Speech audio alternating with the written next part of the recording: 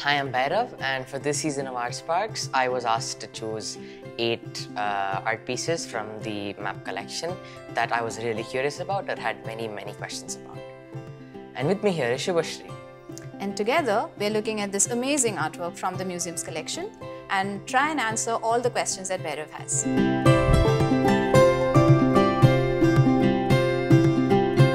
When I was choosing, this one really stuck out more because I've never seen anything like this actually made with a pen. And is there anything else about the work that you find very unique? The bird, I guess. Why is that? What about the bird? Well, I think the bird looks kind of surreal, otherworldly, like it looks like a mythological creature because of how these look like clouds, right. And there's kind of like an aura around the bird that you can see. So I'm a follower of many mythologies from around the world, so this also sticks out as kind of a unique mythology. So you said you've read a lot of mythological stories. Does this particular bird remind you of any characters that you may have come across? No, as many mythologies as I've read about, this doesn't really remind me of any of them, which either means I know too less or this is from a very unique culture. Yeah, you're actually right about this being part of a mythological story. It's a character from the origin story of the Gond Pradhan community. Okay. Who are basically this indigenous group. They live in a village called Patangarh in Madhya Pradesh. And it's a very elaborate, long story about the origin of the universe. Do you want to know the story first, or do you want me to tell you a little bit about who made this work? Story. Okay, great. So the story begins with this character called Bhairavv, which is like literally the great or big god, right? And he has decided now to create the universe. So what he does is he takes all the dirt from his own body and kind of fashions a crow. This, by the way, is a crow, the magical crow. A crow? Yeah. I thought it was more like somewhere between an eagle or a peacock. I see why peacock, I guess, because the legs. Anything else that looks very peacock-like? Well, peacocks, like when they stand, they have their chest, like the middle portion outstretched, like a proud kind of a stance.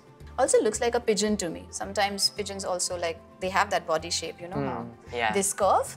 But as for the story goes, it's actually a crow. This crow is kind of now given the task of collecting all the clay that he can find and use it to kind of give it to then Bhairavv and create the universe. Now this crow flies around all over looking for clay, is not able to find clay and gets very tired and sits on a rock. But this rock is actually not a rock, it's actually a crab. The crab's name is Kekda Mal, which Kekda in Hindi is literally crab. So crab, Mr. Crab, something like that, right? This crab is then very upset. Why are you sitting on my claw? Why are you here to bother me? I was just having a chill time by myself. The crow says, I have this amazing task. I am given the task to kind of collect clay. Kekda Mal says, actually, all the clay is gone. Why? Because the earthworm, whose name is Mr. Earthworm, Kechwa Mal,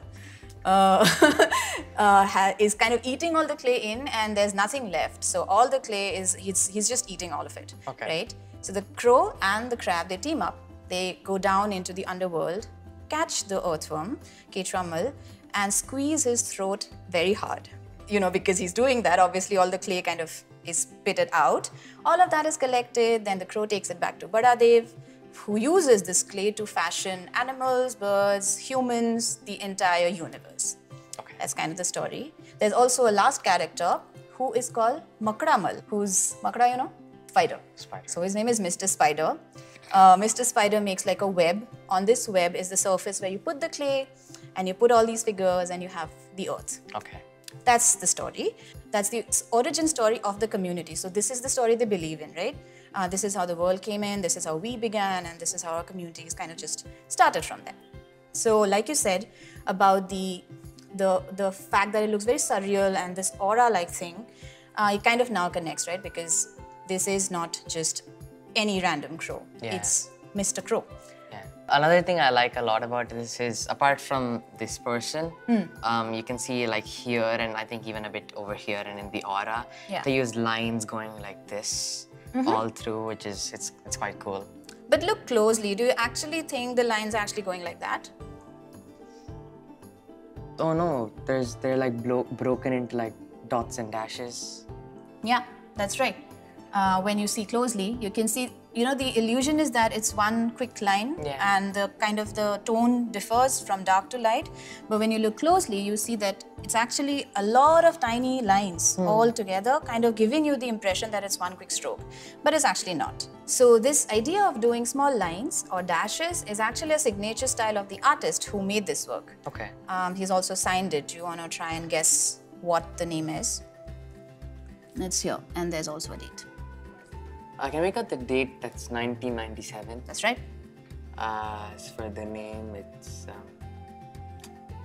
very nice handwriting.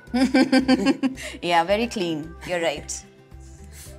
I'm not sure. Nothing at all? No. So the name here, it's in Hindi. Okay. And it's Jangar Singh Shyam, right? So you can make out the Shyam a little bit. The Jangar Singh is a little bit difficult to do that. So the name of the artist is Jangar Singh Shyam. He is a pioneer from his community, which is the Gond Pradhans. He's from the community, and what's special about his style is that he developed this way of doing small dots and dashes to kind of create all different forms. That became his signature, right? So you will never see like one continuous line, rather very small dots and dashes making one line, right? That was his thing. Another very cool thing about Jangar is that he was the first one to, kind of visualize these stories and forms. So obviously the community has many stories, like the one that I told you now. They have many other stories. They have all different kinds of gods and goddesses, but nobody actually ever visualized them in painted form. And Jangar was the first one to do that. And while he did that, he also kind of added his own styles and unrealistic, like magical elements into them. For example, if you notice the bird there, is there something that looks very not very real about it? Well, the main thing I can notice is that the wings, they look like a lot of leaves. Yeah, that's right. The wings actually look like leaves. If you notice the face also, you see how they've done like a leafy pattern on it. Yeah. These are things that were very unique to Jangar. He would maybe draw from everyday life and everyday scenes, but add his own unique magical elements to them. Wow, it must be so difficult to make such lines and all these details in just such a small artwork. I wonder how long it took Jangar to make it, this artwork at least.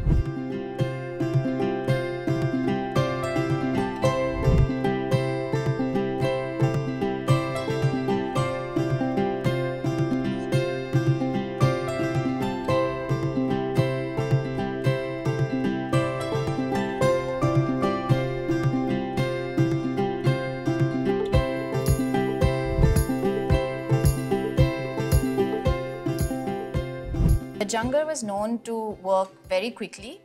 If you read up about him later, you will see that he has also made these huge wall paintings like murals. They are like he's known for making big pieces, but in a relatively lesser time. Okay. Yeah. Pen and ink was obviously not the only medium that Jangar worked in. He worked a lot with color, and a lot of these colored works are also in the museum. One of those you can see behind you, right there. And if you look closely, you will be able to see the small dots and dashes that it is made up of, right? Right. Jangar, unfortunately, is no more with us, but his family and the community of the Gond Pradhans from that village in Patangarh continue to make art like this, right? Yeah, like his sons and daughters, his wife, nephews, nieces, everybody. It's like this big family tradition now, and everyone is like an artist of the Gond Pradhan style. But because Jangar started it, right, no one before him did it, they now have named it the Jangar Kalam, which literally means the pen of Jangar, or the style of Jangar, right? Because he was the one who pioneered. That's very cool. I guess I'll keep my eye out for more of the Jangar style in other artworks, I guess. Because if it's such a new artwork, it must have been like an influence maybe on other artworks too. The map collection is so big and it was very hard to choose just 8 artworks from the whole collection. You should check out the site too to see more. Also subscribe to our YouTube channel to see more ArtSparks episodes with Bhairavv, and follow us on our social media for other fun updates. Bye. Thank you for watching. Bye.